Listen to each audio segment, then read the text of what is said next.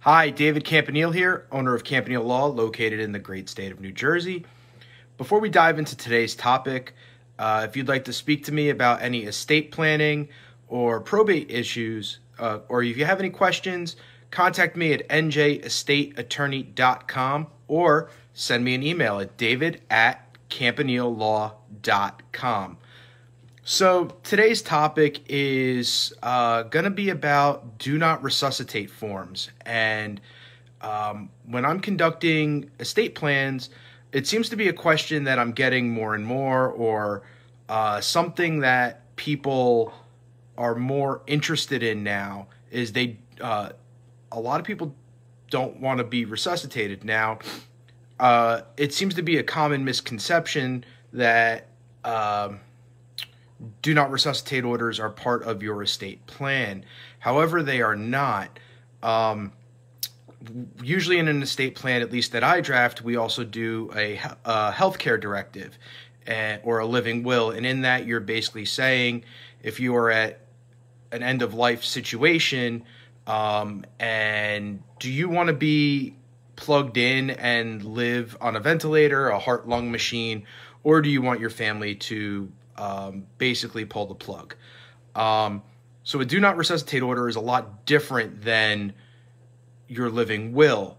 And kind of interesting, do not resuscitate orders are not signed by attorneys. They're actually signed by doctors.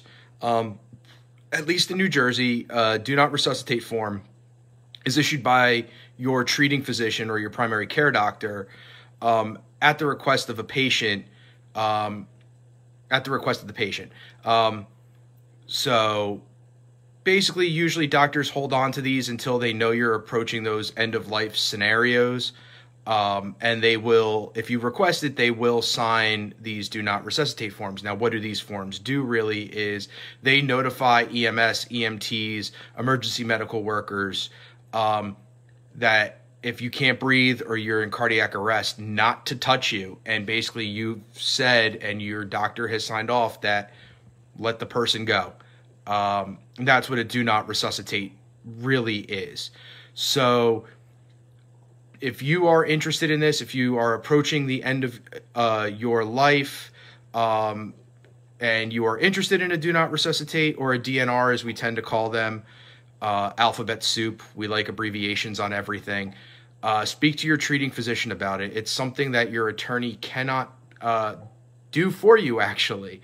But there are forms online, and your doctor will definitely have forms.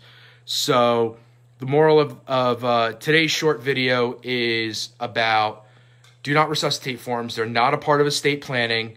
In estate planning, we do healthcare directives or living wills, as they're called. Do not resuscitate forms are actually given and provided by your doctor and signed off by a doctor.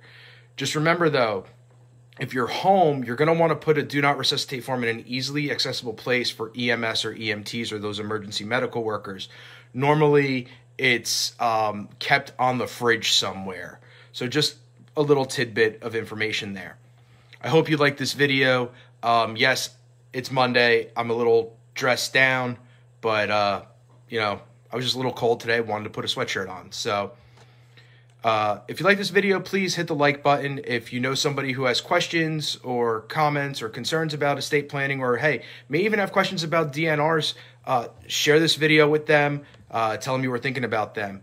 If you'd like to schedule an appointment with me or consultation to discuss estate planning or probate, or even this topic a little further, please contact me at njestateattorney.com. I'd love to set up some time with you, or you can send me an email at david@campanilelaw.com. As always, I'm David Campanile, owner of Campanile Law, located in the great state of New Jersey. We handle estate planning and probate.